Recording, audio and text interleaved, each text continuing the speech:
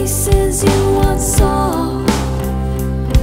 A wall ain't no wall if on no part of it you can't paint or draw.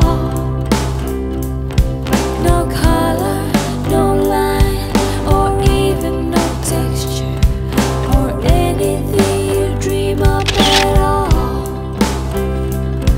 And this, yeah, ain't no wall.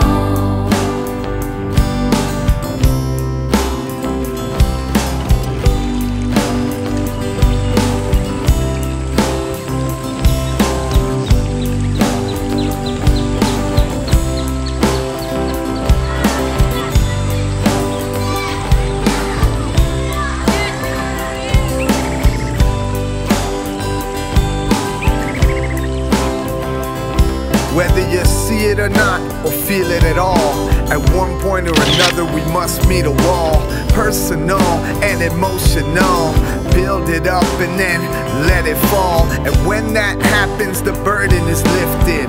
Lend a hand when the sand has shifted. Is the wall really there at all? Or is what's there really a wall at all? Ain't no wall if you can hang on in nothing at all. No cloth, no sign, or even no picture of faces or places you once saw.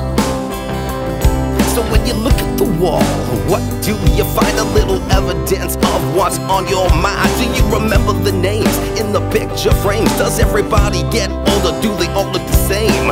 Are you too young or are the walls too high? Are you too old? Have you never asked why? Do walls lock you in or do they let you out? Do they numb your voice or make you wanna shout?